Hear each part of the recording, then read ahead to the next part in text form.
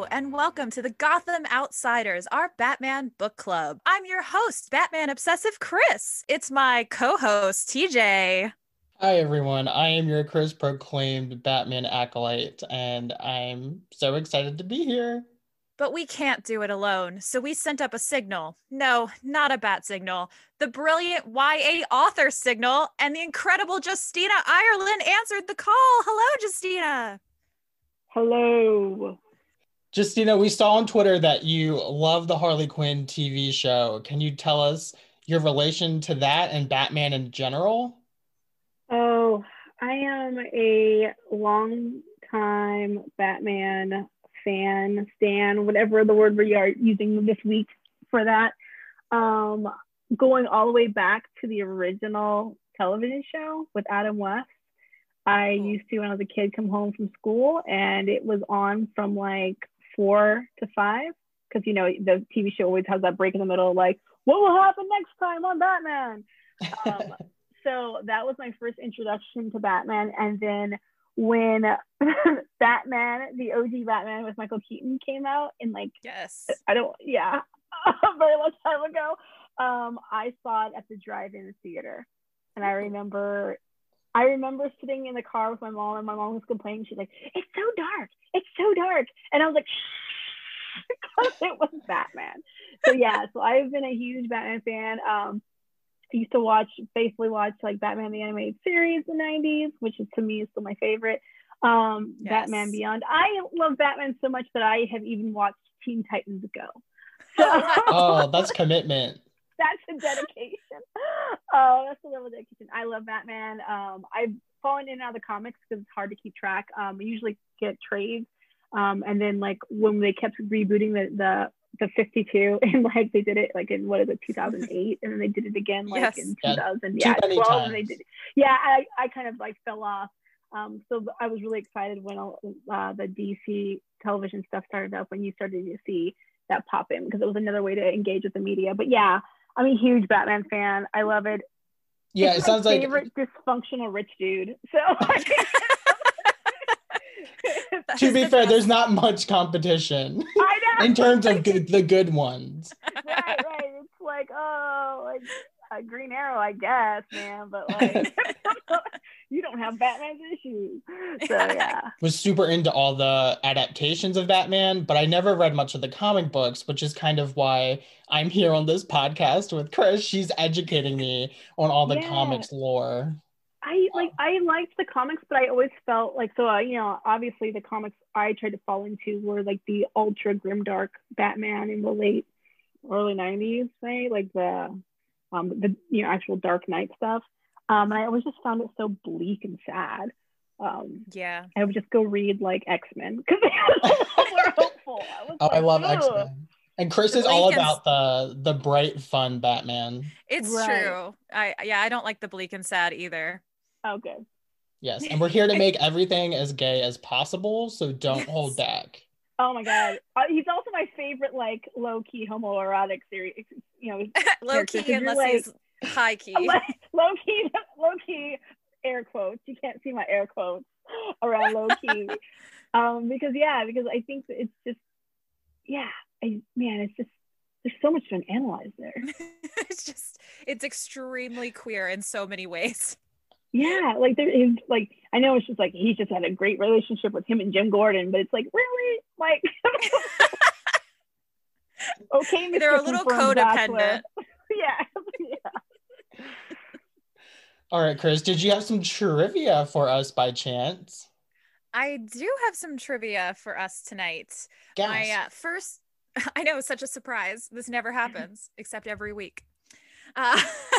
My first question for the two of you, and either one of you can answer, what is the show posits a few possible ship names for Joker and Harley, but they never say the actual one that's used in fandom. Do either of you know or have a guess what the actual ship name for the cursed Joker Harley ship is? Oh my gosh, I don't even know if I've ever heard it. Justina, how are you feeling? I hate that ship, so it's awful. Yeah, we hate it so much. It's my least favorite. I hate it so much. I don't know the ship name because It's one of those things. I try not okay, so this is my secret fandom shame. I try not to like participate in any of the shipping stuff because I'm always the one that's most popular is usually the one I hate the most. So if I just take myself away from the room, I don't have to. I can pretend like it doesn't exist. That's fair. Yeah. I'm gonna throw out a good guess. Okay. Is it Jarly? It I feel like is Jarly. It is Jarly. Yes. That is awful. Isn't it? The ship name is even bad. That should be a sign that the ship's not going good places. We've upgraded. Yes. So have. Oh, wow. I can't believe I actually got a point. I know. Good This is job. a first. No, I'm just kidding. Thank you. He tries. To be fair, this game is usually rigged against him intentionally, but tonight it isn't. She admits it. What? I admit nothing. Allegedly. It's allegedly rigged against you and in favor of our guests every time. It's only fair. You should sue for a recount. There's going to be a lot of that going on. So much free. Oh, wow. Who's living in Gotham now? Us or them?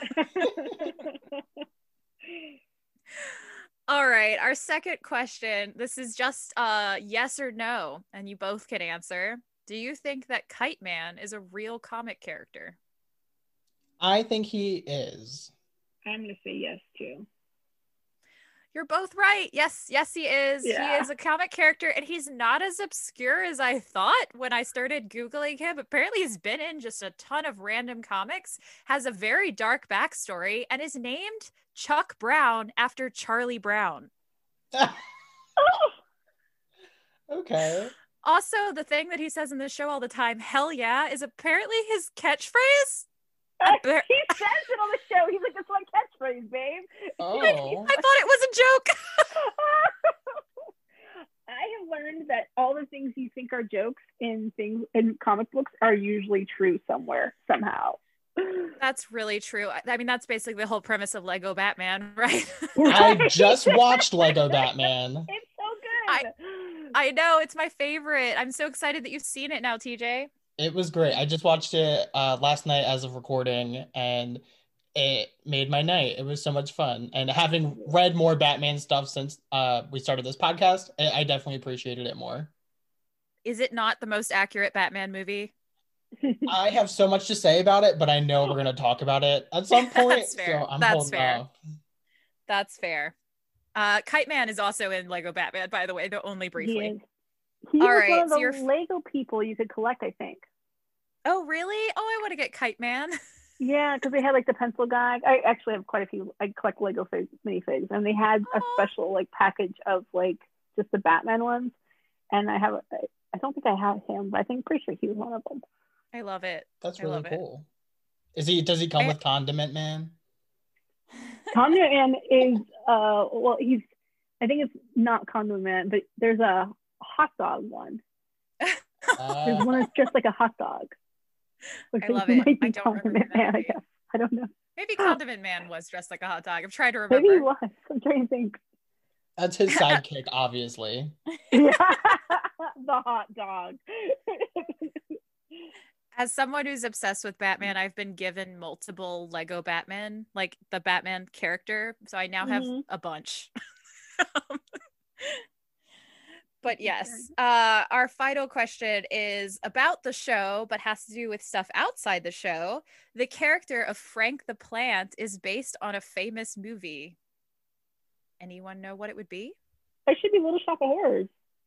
It sure is. It's Little Shop of Horrors. I could picture it in my mind, like that specific character, but I couldn't think of the Feed me, name. Seymour. Wait, have you not seen that in like recent memory? Because I think it's on like one of the streaming services. I think I've never seen it. My exposure to it is limited to Twitter GIFs. Oh, okay, now you have homework. Yes, it's real good. Yeah. Like when I'll come on your podcast about Little Shop of Horrors and we'll talk about it. He is specifically podcast. Oh, that's so good. He is specifically named Frank because it was a Frank Oz movie. So there's your little trivia of the night. Yeah. Did Frank Oz do Yoda? Was that? Yes. Okay. Yeah, and Miss Piggy. And I love Frank the Plant. Just want to say. Yeah. Well, those are my questions, so we should jump into the meat of the Harley show. Well, who won? Well, it was a tie, right? Oh yeah, was I keeping track of points? Yes. I think it was actually a tie. Oh, so I haven't Everyone's won. a winner or a loser. Yes. Yeah, we're all winners. So far, the only thing TJ has done is tie or lose, but one day, TJ, I believe you will beat the guest. One day. All right. So my first thing that I have on here to talk about is, how do you guys feel like this iteration of Harley Quinn compares to all the others that we've seen? I mean, I'm going to be honest and say this is probably one of the only iterations of Harley Quinns I've liked, for so many reasons. And it has less to do with Harley and more to do with her relationship with Joker.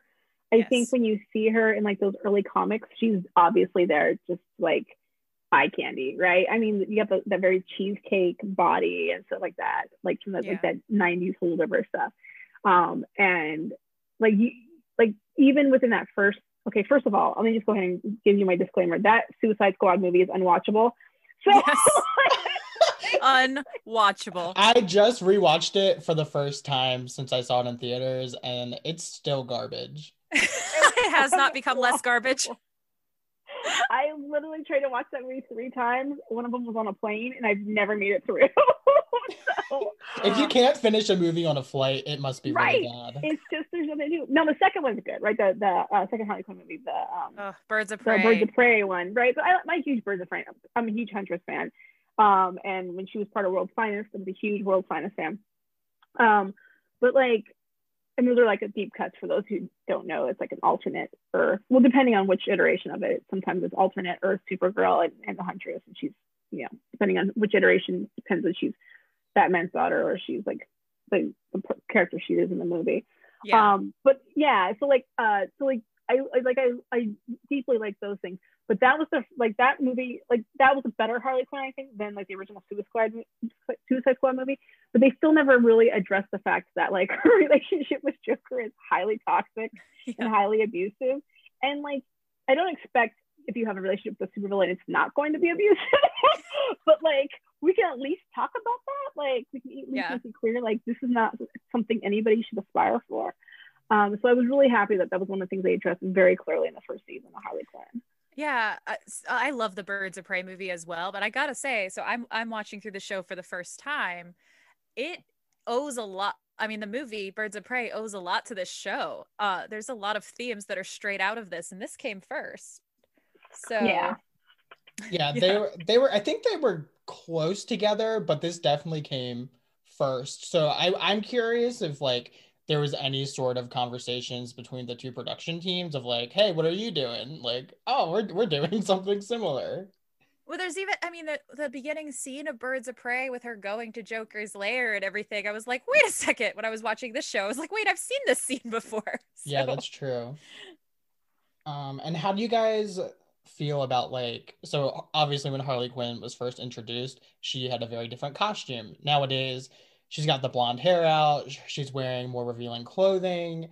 How do you like that? Like, do you like her current look, or do you think it needs to be updated? Like, which one did you prefer?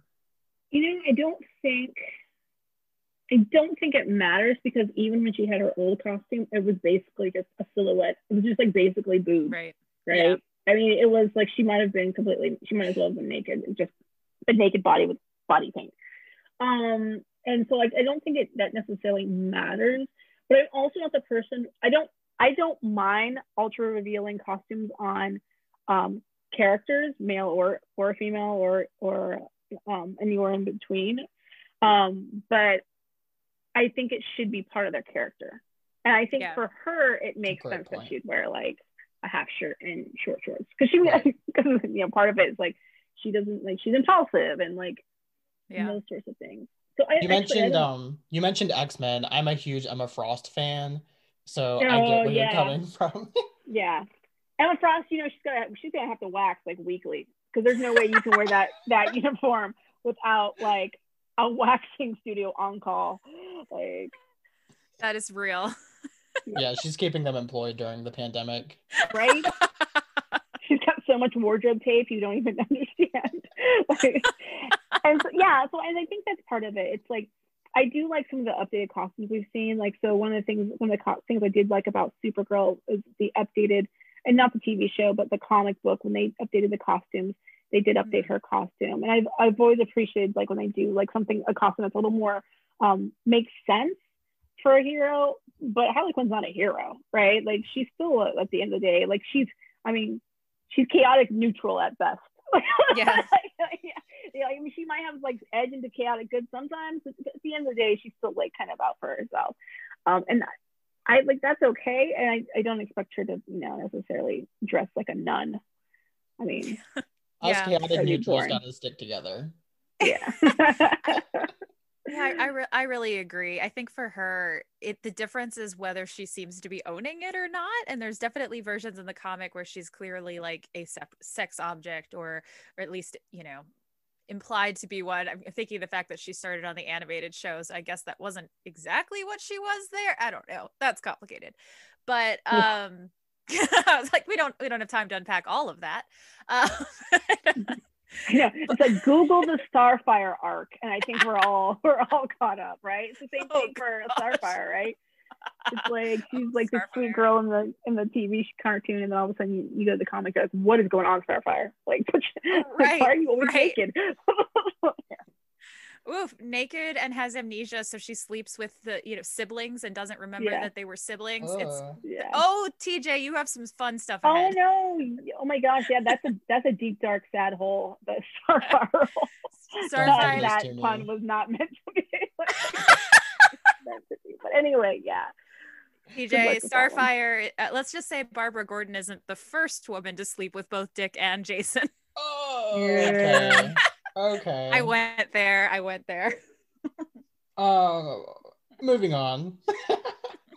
How do you guys feel about the voice acting? Like, did you have a favorite iteration of a character in this show, and just in general? I actually love the voice acting, and in fact, when Wanda's like showed up as the Queen of Fables, I was like screaming, and my daughter was like, because I actually watched this with my daughter, and I like. She's 12, and so like, disclaimer, I fully understand like there's like some mature like stuff, but we like in our house we watch things and we just talk through it, and I figured like this was not going to be like hentai or porn, so I we're safe like that. There's not until season 4. Yeah. When it gets there, we should all of a sudden she won't be able to watch it. But like, I do have to point out, they do talk about hentai in this show. They did. Yeah, they with did. the fanboy one. Wait, Chris, have you not gotten that far? Have you not watched season 2? I haven't got that far, but it's okay to go ahead and do spoilers. This is kind of non-spoily show, there's a really funny framing device in an episode in season 2, and they talk about hentai, and my daughter turned to me, she's like, what's hentai? I was like, it's animated porn. It's anime porn. She's like, oh. I was like, yeah, so when you're looking for anime stuff, don't Google that. Like we're both gonna have to have a conversation. Yeah, Chris, it's two guys on the couch talking about how much the Harley Quinn show sucks, and one of them's wearing a Release the Snyder Cut shirt, and the other one has one that says The Last Jedi is not canon, and they're just like, let's just torrent some hentai instead. Yeah, let's just torrent some hentai. Yeah, it's so funny. That's it's so funny because they know everything about the show and everything else. I love it. And then they use that same background again later on when Frank's like trying to get people to vote for the show to get an award. So it's funny. It's like the same. It's like this basement background with like paneling. It's just really funny. And speaking of Frank, he's another voice actor that he's so funny. Yes, him and King Shark are probably have some of the best. Like King Shark has some of the best lines, hands down. Like the episode where he's in prison. Yes. Like, what? I tell you about use that word. Was so good. Oh, I love that one. I love him. I loved him so much. They're so funny. I'm obsessed with Clayface, I gotta say. I love the thespian.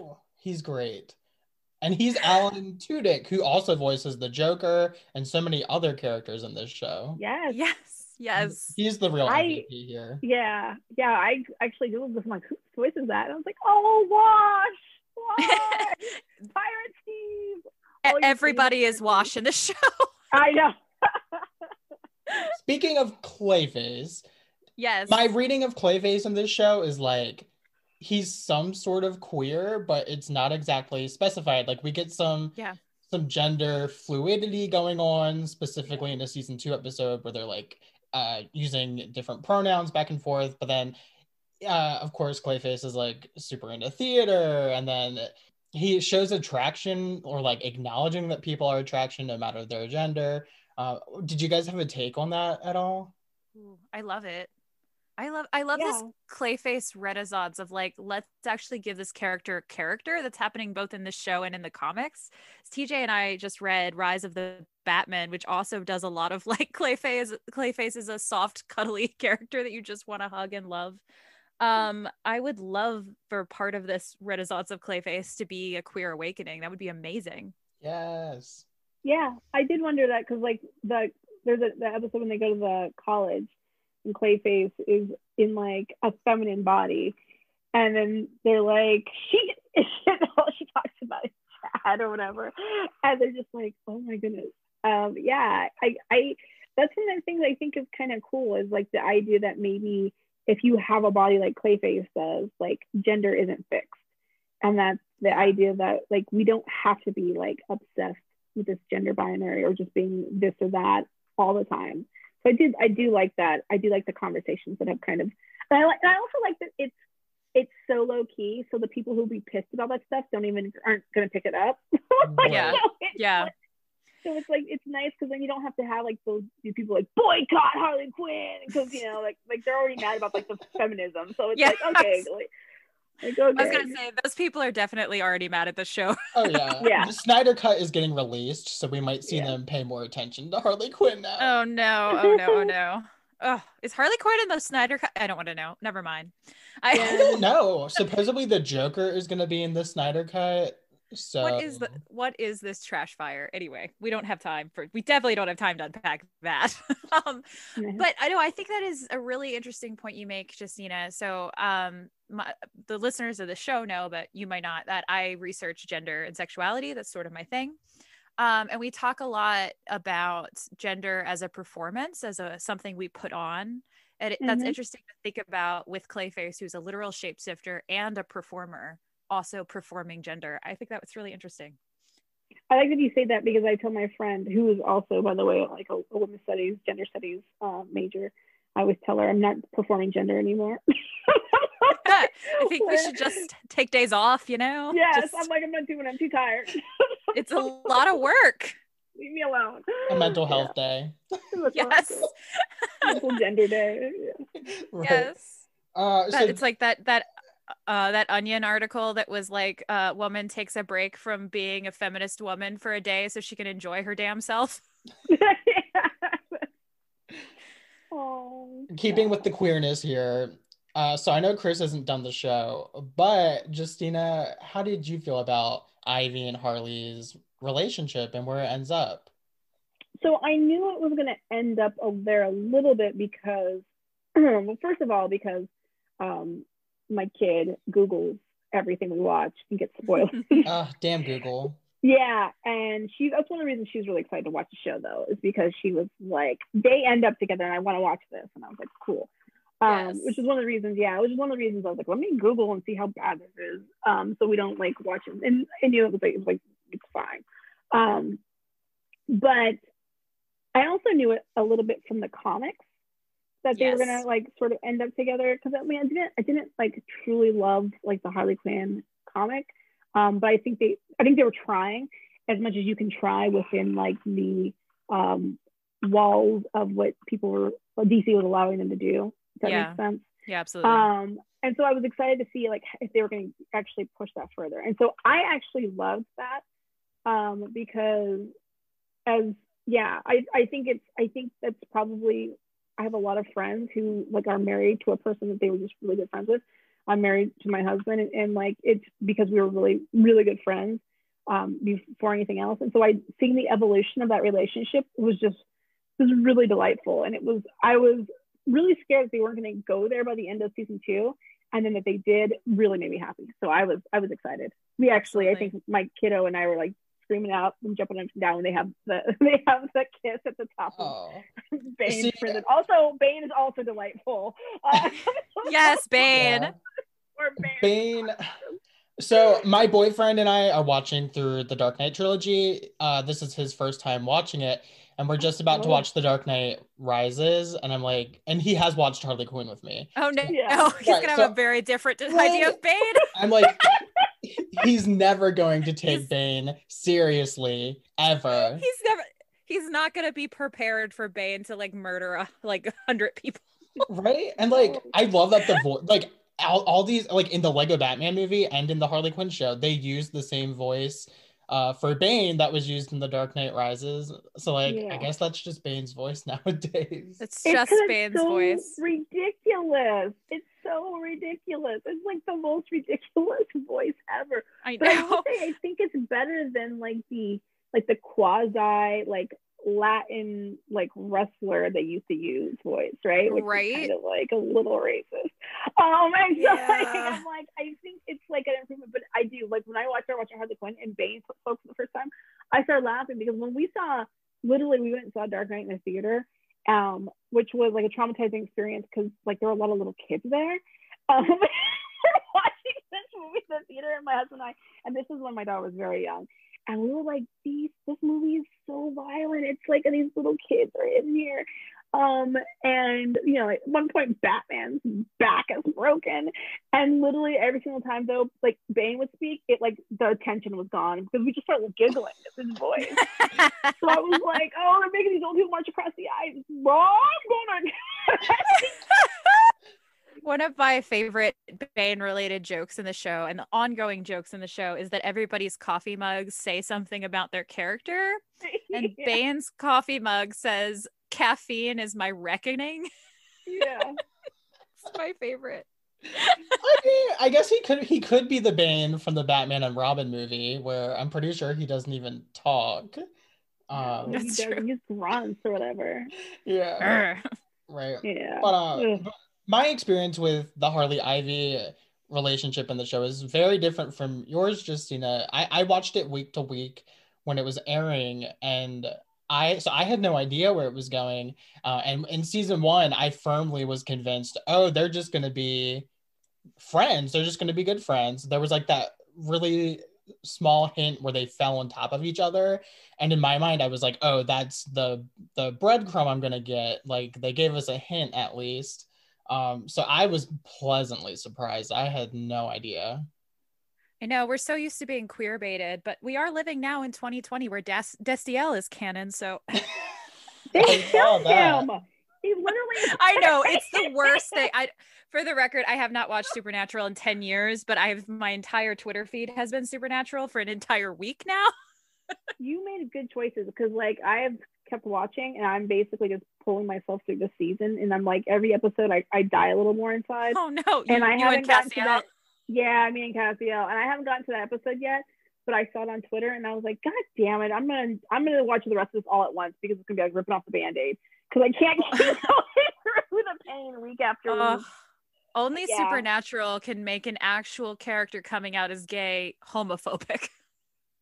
That's actually right on brand for them, to be honest. It really is right on brand for them. Oh, because like Charlie, as soon as they revealed Charlie was queer, it was like, oh well, she's gonna die. Better put her in a box. Like if watching this show my first time around, I was like, if there was any iteration of the character that was going to be queer, it was going to be this one, but I still just didn't expect it. We love it when it happens. Yeah. Yeah, me too. So there's something that I'm not exactly prepared to talk about to the full extent, but something that I think is worth bringing up. Because I see it often on DC Stan Twitter about this show, is all of the anti-Semitic stuff. Yeah. Did either of you? Yes, it did stand out to me. Does that keep going? It was certainly in the first couple of episodes. So I think it pops up here and there, but I do want to acknowledge that the show was created and written by Jewish people, so it was not an intentional thing at all. And Harley Quinn, the character, is Jewish, which I did not know going into this.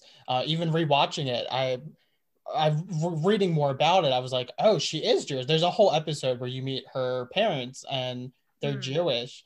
And then there is a part where she holds up a menorah at one point, Harley herself. So I don't know if either of you feel appropriate to talk about it, but I just thought it was something worth bringing up. Yeah, see, I didn't notice that I'm not Jewish. But one of the things I did, because there was an episode earlier, so I guess I should probably back up. I'm really bad at just seeing anti-Semitism, and I think part of it is because I grew up on the West Coast, so like everybody there hates Latinos. so immigrants, like, you know, undocumented immigrants have always been the thing that, like, oh, here's the racist rhetoric, right? Like that was always the go-to.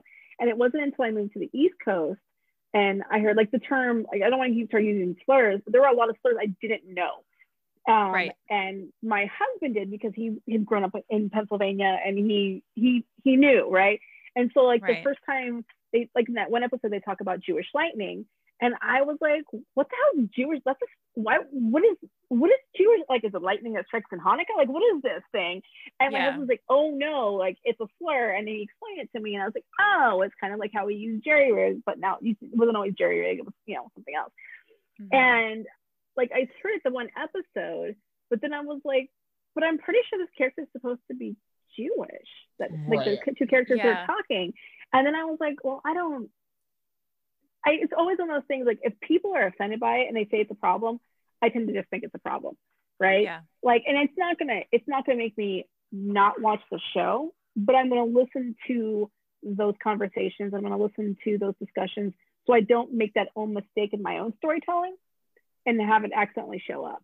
Right. And I think that's I did not pick up on it either watching week to week. I also had on my personal Twitter following certain people that were pointing it out, and I was like, oh, I didn't notice that at all. And I think it was more like the stereotypes they were playing into on the show, like the Penguin was very money hungry, but he's not Jewish in the comics, but they make him Jewish. He is Jewish in some versions, apparently. I was looking into this because I was curious if they made him Jewish for this show, and I don't think so.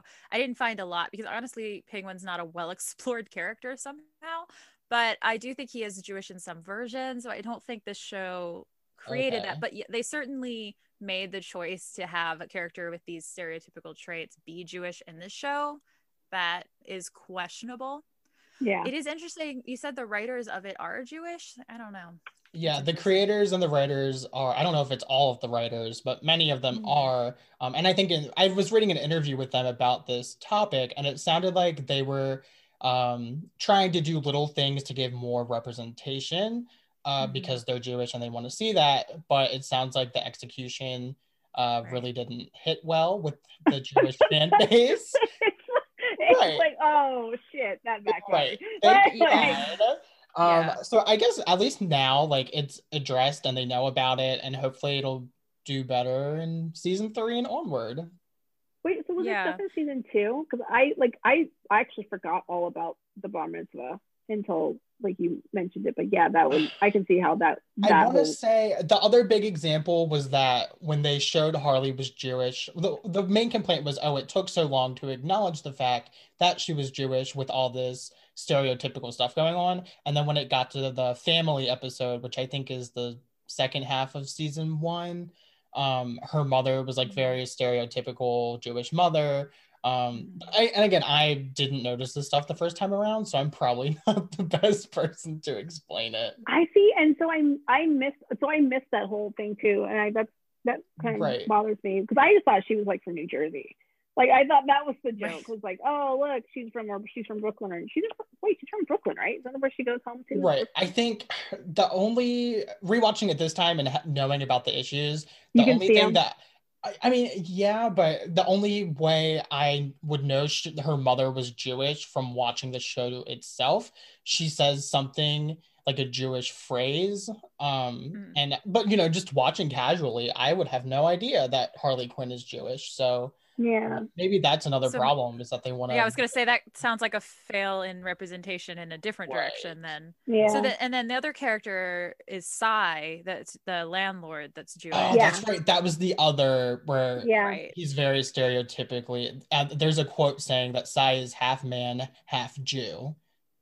Yeah. Yeah. And he there's a lot of stereotypes that come up in that this is really early in season 1, and to me it seems to have fallen off a bit. I obviously haven't watched past season 1, but at the very beginning when he's entered, there's a lot of things. There's some lines that are right up on the edge that made me feel weird, I will say. The other big example with Sai is, I don't know if you got this far, Chris, but there's an episode where they all pass out and Sai. Yep. I watched that one. He goes to get rid of the bodies by throwing them into an oven. I thought about that too, and I was like, wow, the optics of this are weird. Right. So it seems like just all that adding up had people talking. Yeah. Yeah, I did think about that. I think that's the worst thing about that kind of thing, though, is like, if it's not something that impacts you directly, sometimes you don't see it. Yeah. Like if I'm watching stuff with my husband and I'm like, oh great, the one lady in this movie just got murdered. Like sometimes he's like, oh shit, I didn't realize that. And I think that's like why it's one of the reasons I do like Twitter, right? Is because then like, you know, you go through watching something and you miss this and someone's like, okay, but these things are bad. And you're like, oh shit, those things are bad. Yeah. And I'm glad to hear that they're aware of it and making efforts. I would rather see that, you know, like shows that respond well to criticism and make efforts are a thing I really enjoy. As someone who really likes BoJack Horseman, they definitely had a lot of criticism of their early seasons and they responded to it and handled it pretty well, I think, overall. Yeah, I guess we'll see. To move on from from this part, so in season 2, there's 2 very important supporting characters introduced. Chris, you'll have to look forward to Catwoman and Batgirl. Yeah. Justina, what did you think of those characters and how they were done? I like them both. And I like it because, first of all, I like that there are a lot of women leading their lives and just living their lives in this show. In a way that I find like super fulfilling. But I also like this idea that like Catwoman is high maintenance and that friend who's kind of like bitchy, and you're like, oh, I want her to like me. Yeah, Chris, Poison Ivy has a huge crush on Selena. She's like, I love it. My friend. I also like that they made her, you know, not blonde hair, blue-eyed Selena Kyle, which was really, really exciting for me. And then Barbara was, of course, just a nerd, and I love that she's just like the least cool person in Gotham, and which is exactly what you think a cop's kid is going to be, right? Like she's just like, I'm gonna clean up the town, and everyone's like, okay, Barbara. Like, so Selena's race has been a discussion on this podcast because we were under the impression that Selena was white, but we found out fairly recently that Selena is actually Cuban. We had no idea. In the comics. Canonically, it's just that most of the writers forget.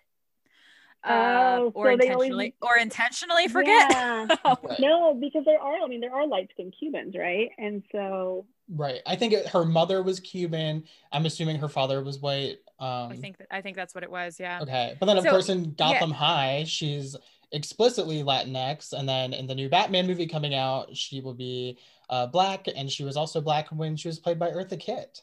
Yeah. So it's been a journey for Selena Kyle, but here we are. I mean, she also got Anne Hathaway, right? Right. She has been many things. But I was curious watching the Harley Quinn version of her. I was like, okay, obviously she's a woman of color. Is she supposed to be Cuban? Is she Black? What are we going for? So I did some research. Her voice actress is Black, and her mother performed with Eartha Kitt, which was specified on her Wikipedia page. Cute. Yeah, so I'm wondering if they picked her because of that or if that played in, but it seemed like we're trying to get cool. Yeah, like a little reference to Eartha Kitt's version. So I thought that was cute. How do we feel about the Jim Gordon in this one? I I love it so much. He's so funny. I just watched the one where he becomes best friends with Clayface's hand. Yes. I think he is the most realistic version of Jim Gordon we'll ever see. He's so unhinged. He's like, my wife doesn't love me, and it's like, well, you're always up here on the roof waiting for this man in a cape. Like, what are you? Oh, I love it. I'm a big fan of when Harley calls Jim the only healthy adult relationship Batman has. Yes. Oh my God. Yes. I was like, how did you feel about the betrayal of Batman? Because like, I think it's one of my favorite things too. Is like the Batman in this show feels like a realer version of Batman than we get to see, right? Yes. Like, so messy. my take on that. So Batman pops up a couple times in season 1, but Chris, there's a whole episode just about Batman Bruce Wayne in the first half of season 2, and I just watched it like an hour ago. And I was thinking it's a very similar version of Bruce Wayne that we saw in the Lego Batman movie in terms of he's just a giant child. He's a man-child, and Alfred knows that. And that was really the whole point of the episode.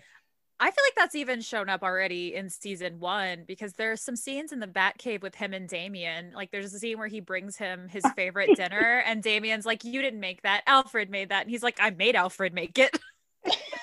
I love Damian. He was so cute in this, and I wish he popped up more. He was adorable. He's the sweet potato pie. Yeah, there's a whole arc in season 2 where it's like, where's Batman? No one can find Batman. And there's this cameo of Damian, and he's like, I'm gonna be Batman. But it's very much established that, Damian, you're just a 10-year-old child. You can't be Batman. But then he just vanishes, and I'm like, where is Damian? Damian would not. Yeah, where'd he go? We get Batgirl entering. I'm like, Damian would be pestering the shit out of her. Yes. But to answer your question, Justina, I agree. I think this is one of the more realistic versions of Bruce Wayne. It just fits that archetype of who he is. Yeah, I mean, you have to think, like, if we ever think about superheroes as like they're there to enforce the status quo, right? Right. Yeah. Like, so it makes sense. He's like, I'm a multi-billionaire who lives in Gotham. I'd like the crime rate to be pretty low. Like, so he's obviously got some stake, some skin in this game, so to speak. And so I like that this show makes it seem like that. Like he's really just, he's sure he's helping Gotham, but he's also really helping himself in a lot of ways. So yes. They'd very explicitly have moments of him being like, I'm bad with emotions, you know? Which I love. So did you guys have a favorite episode so far? And a favorite character? Like I know we talked about favorite voices on the show, but does that affect your favorite character as well? Man, I don't know if I have a favorite episode. I definitely think I like season 2 better than season 1. I think we get less of Harley's like daily bullshit and more of like the secondary characters coming to the forefront. I really like I don't want to spoil it for you, Chris, because it's such a delight to like see it unfold. But I really like how Dr. Psycho, right? The little short dude. How he like truly is terrible, and the rest of them are all just kind of horrified, and then they keep bringing up the fact that he used the C word, and it's like we should have known you were terrible because you used the C word. Right. And even the evil, what are they called? Lex Luthor. The Legion of Doom. Yes, even they're like, no, that was really bad. The press conference they hold where they're like, we do not want to be associated with Mr. Psycho. My favorite thing. I also am a big fan of how they use like reality TV talk shows in this show. And one of my favorite ones they have is when he originally says the C word. The headline on the show is "Man says terrible thing again. We'll probably get second chance." Yeah. Oh my god. I'm talking about the League of Doom. Is that the right? The Legion. Legion of Doom. You'd think I'd know by now. I didn't notice this my first time watching, but Lex Luthor is a person of color in this version. Yeah. And I thought that was interesting as well, because it's like, I'm sorry, my brain just skipped to the part. There's a scene literally in the show you're going to get to, Chris, where like Wonder Woman has a lasso around like these monkeys or alien. They're flying creatures, and not monkeys. They're flying creatures. They're aliens. Okay. And it says something, and she looks at Superman. He's like, "What? So all aliens know each other's language or whatever?" She's like, yeah, I know what he said actually, but that's not the point. So, all I could think of was like the how that changes the Superman Lex Luthor dynamic when Lex Luthor is a person of color, right? Like, and like I think it's like it makes it so much much more interesting, because I'll be real, Superman is like probably my least favorite superhero, and that's saying a lot, because like Captain America, comic book Captain America, not movie Captain America, right. Not America, Chris Evans. Not Chris Evans. Chris Evans is fucking delightful, but comic book Captain America is pretty goddamn boring, and he's the worst. He's absolutely the worst. And so like the Superman in the show is like so dumb, right? Like they make him kind of like he's like kind of dumb, and he's like, I'm gonna smash a big rock, and like they have Lex Luthor who's just like, yes, I'm like, he's like smooth and like smart, and so like it almost makes me want to see more of that relationship, and that's the only time you'll ever hear me say that, because I don't care otherwise. No, I agree completely. Like Superman is the person I'm least interested in, but that does make that relationship more dynamic and more interesting. I think there are many comic writers themselves that agree on this point, as the most recent Rebirth literally brought in an alternate reality version of Superman that's more interesting than regular Superman to be the main Superman. There was also, which is my favorite. There was a Chinese Superman at one point, right? Yeah, right. He is. Damian. Yep, he's still running about. He's here. He had a comic that was ongoing for a little while. I don't think it's still ongoing because DC likes to cut everything. So I can't pick a favorite episode either, because I just loved it all so much. But my least favorite is the one where we get to see King Shark's engagement. And I don't know why, I just didn't care. I think it's because it's the most grown up episode. So Chris, you haven't gotten to it yet, because it's towards the end of season 2. It's when they have and the reason also is it's the same time we get the cool episode where Harley and Ivy keep accidentally having sex. Is that the same one? Party. It's the same episode of the Bachelorette party. It's the Bachelor party and the Bachelorette party, and they're on a boat, and that's when King Shark's like parents come and say, and I think the reason you don't like it, because I can tell you why I think it's not satisfying. It's because the whole point of him like being on land is he's like, I'm not gonna get married. I'm running away from my responsibility. And then at the end, he's like, yeah, I got married. Like, so like, it's kind of a MacGuffin. It's kind of the MacGuffin of the episode, because you think he's gonna like push back against getting married, and then like literally he gets married, and like at the wedding, like his wife is there at the wedding when Poison Ivy's supposed to marry Kite Man. Spoiler for you again, Chris. That's okay.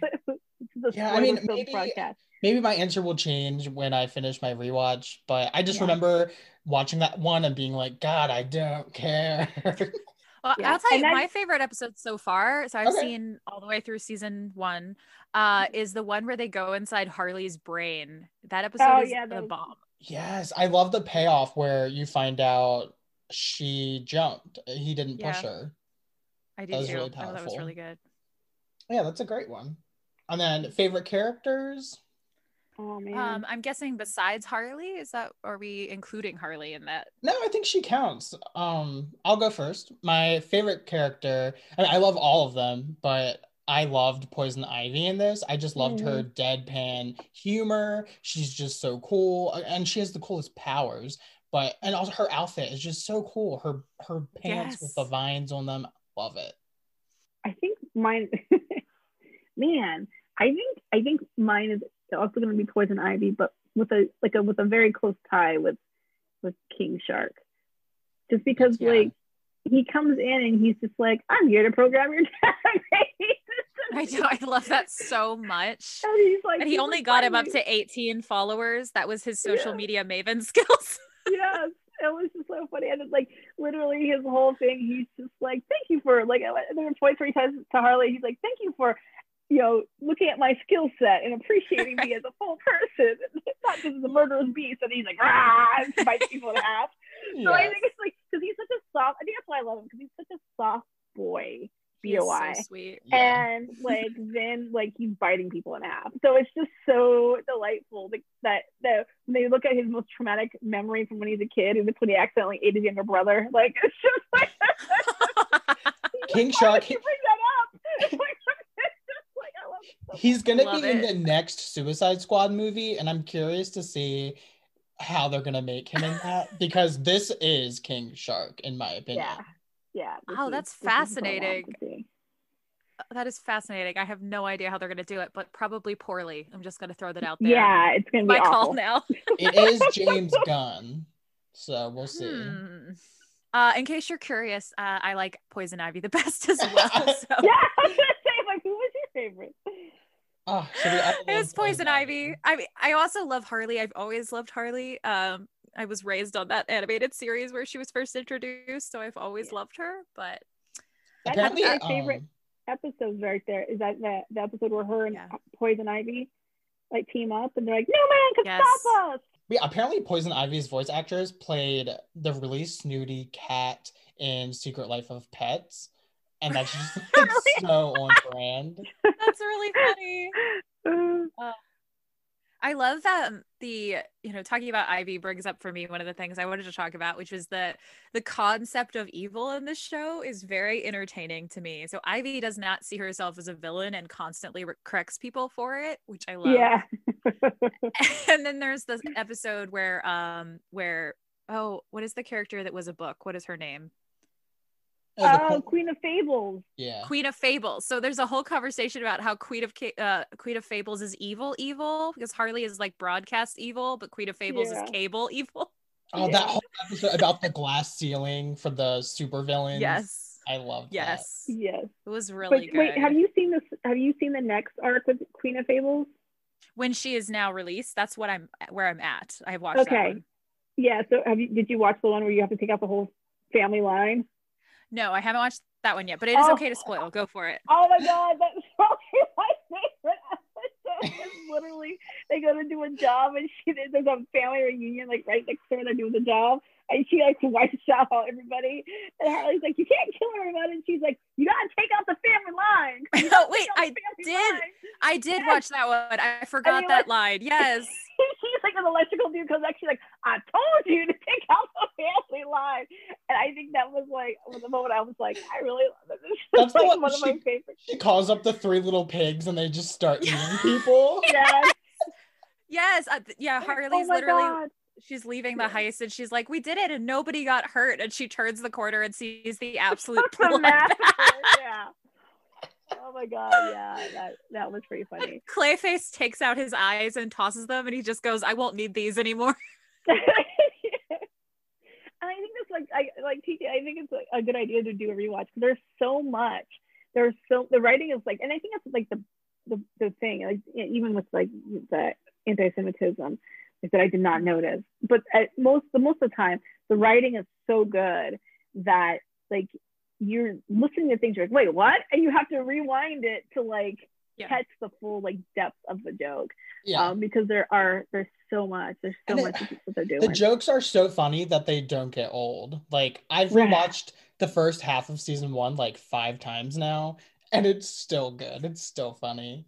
There's also just, I know I've mentioned it with the like jokes on the mugs and everything. There's a lot of visual humor too that like I was paying way closer attention watching it because I knew we were going to talk about it today. And there's like headlines and there's t-shirts. There's all kinds of jokes going on in the background along with the jokes that are being said. You haven't gotten to the episode yet where basically Batman's taken out a commission. So like the Legion of Doom takes over Gotham or whatever.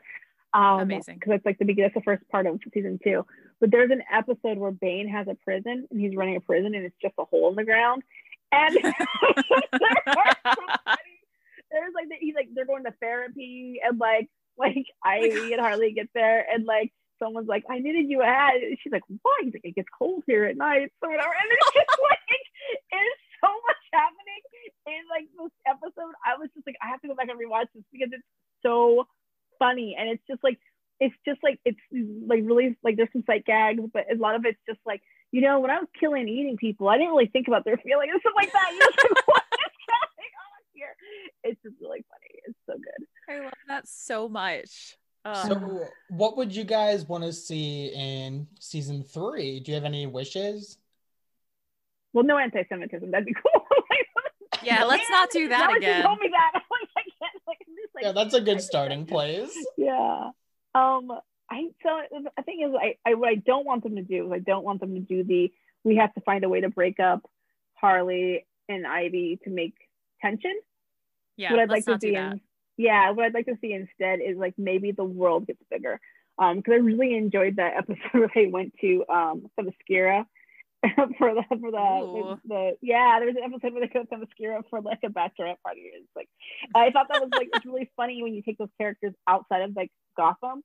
So I'd love to see them go to like Metropolis or what's the other one? I can't think of the other one. There's like was it something city? What's like where Green Arrow lives? Central Star City. Star City. Yeah. Central City is where Flash lives. Yeah, Central City. So even there, like I'd love to see them like go on a road trip and like just wreak havoc. Road trip episode. Oh, I would love that. See Harley and Ivy like figuring out their relationship now that it's changed, and like I know we kind of got some of that in season 2, but now they're actually together. So I want them being together, figuring it out. I don't want them to break up either. That would be so ridiculous. I'm gonna be extremely on brand and say that I would like to see the other Robins show up now that we've had Damian. Like we know Damian exists, so I want to see Nightwing. I want to see Red Hood. I want to see Red Robin. I want like a Batman family reunion episode. That would be hilarious. Oh my god. Imagine the absolute disaster that a family reunion with all of his children would be. And the show would make it so fun. Hopefully this family reunion wouldn't get eaten though. Or I could even see Harley at this point, as far as I've seen her, she's fixed the relationship between Batman and Jim. I could see her just meddling in the Bat family and being like, you all need to talk to each other, like going full therapist on them. It'd be amazing. Oh yeah. Yes. And then I feel like they have to do something with like Gotham City Sirens with Selena and Ivy and Harley. I would love to see them do an arc where they're just like, she's in their duo, make it a trio. And something with the Suicide Squad. I feel like they have to do something.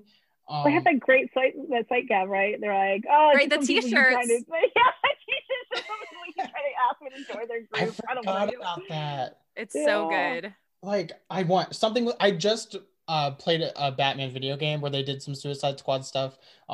So in my mind, I'm like, yes, I want some of that just because it's such a connection to Harley Quinn's character at this point. I want to see the show's take on that and like make Amanda Waller the main villain of season 3 or season 4 if we get a season 4. But I would like to see that. I think I would just like to add, I love how smart this show is with its commentary. I mean, a lot of times it's in throwaway gags, but one of my favorite ones is in the episode where they're talking about Queen Fable and they say that she destroyed Gotham City. Harley just goes, I would actually say a lack of affordable housing destroyed Gotham City, but okay. Or when King Shark goes to prison and he discusses the problems with the prison industrial complex and he's like, I've learned a lot being here.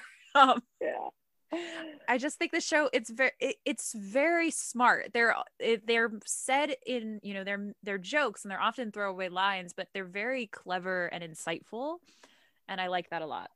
I like that it's such a mundane show. Like there's still superhero stuff going on, but we get all the melodrama stuff that I love and just like seeing them get coffee in the morning. Like that's what I'm here for. Yeah, a lot of the episodes, at least in season 1, begin with the heist already over. So they'll be walking in from the heist explaining to Ivy what happened. And then it's like, what happens after the heist? And I love it so much. Yeah. I also love the commentary, but I also love that, like, we really see Harley Quinn just get the shit beat out of her so many times. Like, she's just not, like, you know, like, she's not hyper capable. Like, it's one of my biggest complaints with, like, Harley Quinn in the movies is, like, she's a little too capable. Like, I want to see, like, she's a brawler. And I love that in this cartoon, like, you get to see her brawling, right? Like, she's just like, I'm going to get knocked down, I'm going to get back up, and it's going to be a bad idea, but I'm going to do it anyway. And I do think that's more along the lines of, like, who you expect Harley Quinn to be. Like, she's a gymnast, and she was a psychiatrist. She wasn't, like a pit fighter or anything like that, right? And so she's just kind of, like, she's all, like, nervous energy, and that's what gets her through. And so I really like that they, like, I like that they just keep emphasizing how messy she is, right? And it's like they don't try to make her, like, a less messy character. They're like, no, she's a mess. Like, she's like, my ex-boyfriend threw me in a vat of chemicals, and it's like, oh, I jumped in a vat of chemicals, but it was his fault mostly, right? Like, so, and so I just think it's such a great commentary. It's a great way to take things that were toxic and problematic in the comics and spin them and twist them and make them more realistic and a little bit more self-aware. Absolutely. I agree. I think there's a line that Ivy says at one point when she's watching Dr. Psycho reunite with his son, which is a wild moment. And she goes, "This is a fucked up but weirdly moving." And that would be my summary of the show overall. Yeah, Psycho's attraction to giant women comes back a few times. Oh, no. Oh, yeah. Yeah. Ivy gets very big at one point, and he goes, "Put me in her pocket." And he has, like, cash out. He goes, "What? I got a type." Yeah. Oh my god. So good. All right, so Justina, we ask everyone the same question that comes on our show. If you had the chance to tell a Batman story to your liking, it could be anything, what would it be? Oh. And it could be family, it could be anyone in relation to Batman. It would be, so this is hard. It would be, I'm going to cheat. So it would be Huntress, but it would be Selena Kyle, Bruce Wayne's daughter, Huntress. Love it. And that way I get to tell the story of Selena Kyle as well. Because I'm really, I feel like they did Halle Berry wrong in that Catwoman movie. Yeah, that's really true. Well, I haven't really forgiven them for that one. And so, yeah, so I think that's what I would like, is just to see, I'd love to see, like, that's what I would like to see. Very complicated. I would read anything you write. I would read. This is true. I always like Huntress, and I always think she gets short shrift because she's just basically like girl Batman, but then they just make her like. I love her in Birds of Prey because she's kind of like, I have no personality. I spent the rest of my most of my life looking for vengeance. Yeah, just like, so awkward. Yeah, doing her lines into the mirror. Oh my gosh, I love that so much. Justina, where can we find you on social media? And do you have any projects coming up or just released that our listeners should look out for? Sure, yeah. So you can find me at Justina Ireland on Twitter, and you can find me at my website, justinaireland.com. No, I don't Instagram or TikTok or any of the other things because one is enough. And I have a Star Wars book coming up in January. That's a middle grade book called A Test of Courage, and it's one of the first books in the series, the new series, The High Republic. So it's a whole new continuity. Well, it's the same continuity, but it's prior to Phantom Menace and those sorts of things, the prequel era. And then also the sequel to Dread Nation, Death Will Divide, is out right now. So you can pick that up, or if you're looking for a paperback, you can pick it up in April. Wonderful. Yay. Thank you so much. Yeah, thank you so much for having me. This was fun. Of course. Yeah. If you ever want to talk about season 3, or maybe I'll be back. We'll be back. We'll have to. Yes. Chris will be caught up. And yes, I will be. I'm not going to stop now that I've started. I love it.